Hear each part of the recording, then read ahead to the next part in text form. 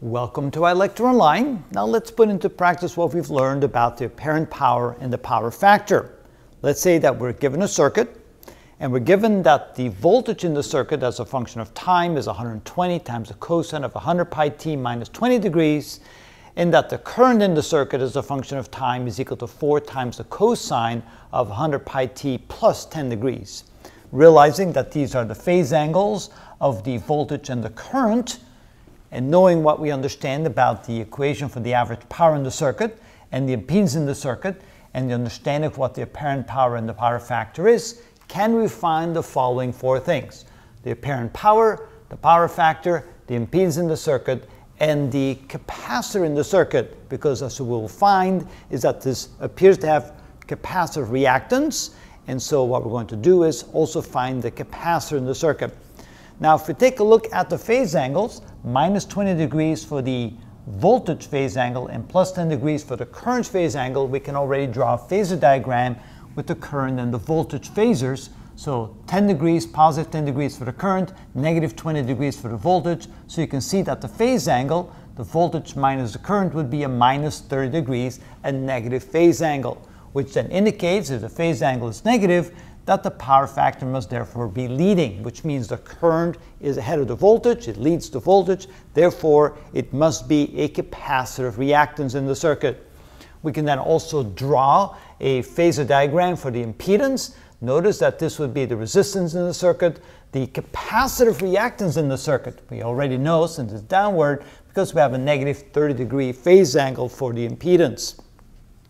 So let's go ahead and find the apparent power, which would be 1/2 the voltage max times the current max. And so we can say that the power factor, the apparent power, I'm not looking for the power factor, the apparent power is equal to 1/2 times voltage max times current max. And so this is equal to 1/2 times voltage max would be 120 volts, and current max would be 4 amps. That would be 480 divided by 2, which is equal to 240. And the units for the apparent power was volt amperes, V times A for volt amperes. Next, we want to find the power factor. And the power factor is equal to the cosine of the difference of the phase angles of the voltage and the current, which means this is the cosine of phi. And so this is equal to the cosine of minus 20 degrees from over here, and subtract from that 10 degrees, which is equal to the cosine of minus 30 degrees, which is, let's see, the square root of 3 over 2, which means that this is equal to, that would be 0.866 for the power factor. And again, we can say that this is leading because we have a negative phase angle. Negative phase angle means the current comes first, therefore the power factor is leading. Next, we want to calculate the impedance. Z is equal to, by definition, we can see that the voltage max with a phase angle for the voltage divided by current max with a phase angle of the current. So in this case, that would be 120 volts divided by 4 amps for the maximum values of those two.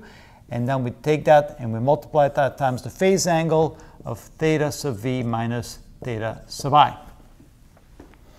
And so that 4 goes into 120, that would be 30, that would be 30 with a phase angle of, well, that would be minus 20, minus 10, that would be minus 30 degrees. And so if we want to write that in the real imaginary format, we can say that Z is equal to, let's see here, the cosine of 30, take the cosine, we multiply it times 30, that gives us 25.98. 25.98 for the real part, and for the imaginary part it's going to be negative. So we have 30, take the sign, that would be 1/2, to a negative 15, and of course that would be in terms of ohms. So this here would be the impedance on the circuit, right there. And now we need to find the capacitance. Let's see here, capacitance. Well,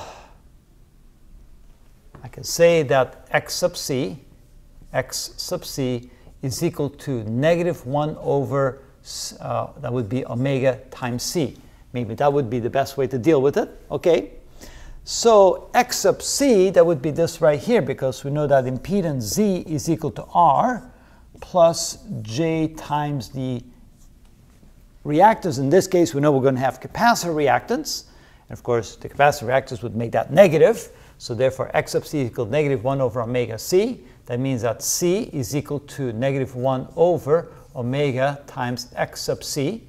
And so this is equal to minus 1 over omega. We can find from over here, that's 100 pi.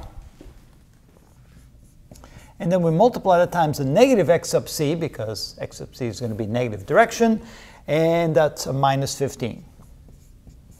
And so that is equal to, the capacitance therefore is equal to, let's see, 100 times pi times 15.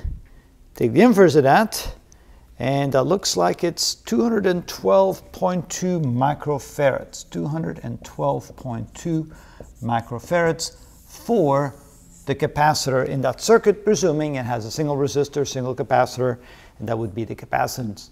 So notice that by using these few equations and the concept of apparent power and power factor, and given the voltage and the current in the circuit in the time domain, we can quickly analyze what the entire circuit looks like as far as current, voltage phasors, the impedance, and the capacitance, power factor, and the apparent power, just like that. And so it actually is not that bad once you get the hang of this, and that's how it's done.